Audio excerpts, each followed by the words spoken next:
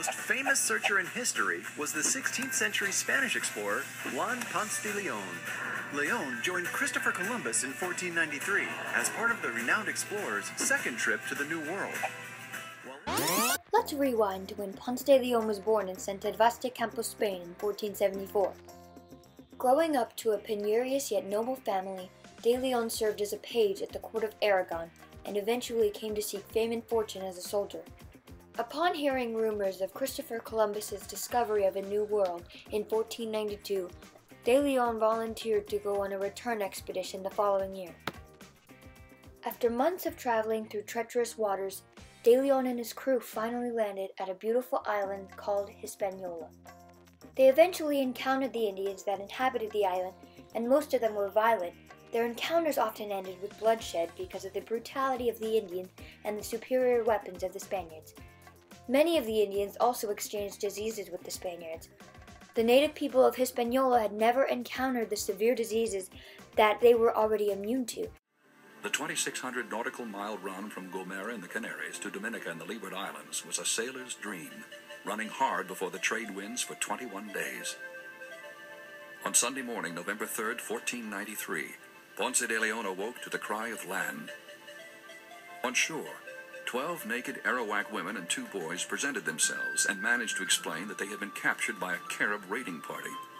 They had been taken from their home on the island of Borinquin and brought to this island as booty, to be used sexually and possibly even to be ritualistically eaten. In the Hispaniola area, there were 2 major groups, the Arawaks and the Caribs. The Arawaks were considered more friendly, not as hostile as the Caribs. The Caribs had quite a reputation for being fierce warriors and even cannibals, although it's questionable to what extent they cannibalized their victims. This was in part a justification of the Spaniards to enslave them. So much in the New World was mysterious. You've got to remember that Ponce de Leon landed in Florida barely 20 years after Columbus had discovered the New World. So if we want to put it in a current context, he was closer in time to the discovery of the New World by Columbus than we are presently to the first landing on the moon. Ponce was one of that tough and ruthless new breed of men who carved an empire for Spain from the previously uncharted lands of the New World. The Spanish called them conquistadors, conquerors, armored, sword-wielding mercenaries on horseback, seeking profit and adventure for its own sake, risking their lives for gold and glory, striving to meet the impossible standards set by El Cid, the legendary hero of their Castilian epic, who began the crusade to drive the Moorish conquerors from Spain in the Middle Ages. New World In 1502, de Leon was serving under the governor of Hispaniola, Nicolas de Ovando, and after hearing reports of gold on the northern island of Puerto Rico, de Leon explored and settled the island. He also founded Puerto Rico's oldest settlement, Capara, near present-day San Juan. Then, he returned to Hispaniola and was named the governor of Puerto Rico. However, he was later removed from governorship because of political rivalries. According to Peter Martyr, a writer at the time of Ponce's expeditions, de Leon learned about an island called Bimini, where there was a mystical fountain that could rejuvenate those who drank from it, also known as the Fountain of Youth. Although the quest for the Fountain of Youth was probably influential to de Leon's explorations, his primary motives were most likely the search for gold, conquest, and more conversions to Christianity. In November 1511, 51-year-old Don Juan Ponce de Leon formally applied to the King of Spain to mount an expedition to the islands north of Puerto Rico.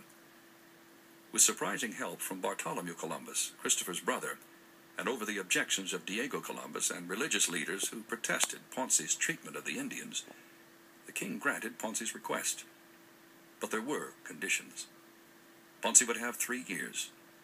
The expedition would be at his own expense, and as a concession to the church, each settler would be required to teach at least one of his Indians to read and write. The islands to the north would, at the very least, provide a fresh new source of Indian slave labor.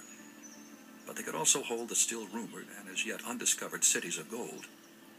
No one knew for sure what treasures these islands might hold. Peter Martyr, a chief chronicler of Ponce's age, reported rumors of a mysterious fountain. Martyr had written, "At 320 leagues from Hispaniola, those who have explored closely tell of an island named Boyuca or Agnano, having a celebrated spring, whose waters, when drunk, old men are rejuvenated." Unknowingly, rather than the island of Bimini, Ponce landed on the coast of North America on a site near St. Augustine, and named the region Florida because he discovered it around Easter, which in Spanish is Pascua, Florida. He then returned to Puerto Rico and in 1514 was awarded the title of military governor of Florida. Juan Ponce de Leon set sail from Anasco Bay in Puerto Rico on March 3, 1513. He journeyed northwest along the Lucayan Islands, now known as the Bahamas. After 11 days of traversing the Lucayans, he came to the northernmost charted island, the one known today as San Salvador. Here, on an island that had been discovered by Columbus, Ponce de Leon resupplied his 3 ships and resumed his own quest. On March 27th, off the island of Eleuthera, Ponce de Leon and his crew turned westward and sailed out of sight of land. They were crossing through what we know today as the Strait of Florida. They had no way of knowing where they were, with no land in sight, for 6 straight days. But one of the things that troubled them as they passed through this body of water was the fact that they had trouble keeping a westerly course. They were pushed north, and they were carried farther north than they were able to shoulder their way west. That was, of course, the Gulf Stream, or the Florida current that they had encountered. The current carried them north, pushing the ships toward new territories. The historic discovery took place during Easter week, April 2nd, 1513. He is regarded as a national hero in Puerto Rico. And there, the biographers for, the last 50 or 60 years have written enthusiastically about him as the first conquistador. I mean, he was the first settler. He was one of the best navigators of the Spanish Main. He was a military engineer. He built a massive fort and an accompanying city. He made plans for an accompanying city with streets radiating out from the fort itself, with plans for a hospital, a church, a jail, and a city hall. In all, when you consider his accomplishments, he was one of the most versatile and talented of all the conquistadors. Juan Ponce de Leon's explorations of North America in the late 15th and early 16th centuries, encounters with the native people of Hispaniola, and exchange of diseases and goods with the Indians of Florida shaped the culture and rising economy of the New World.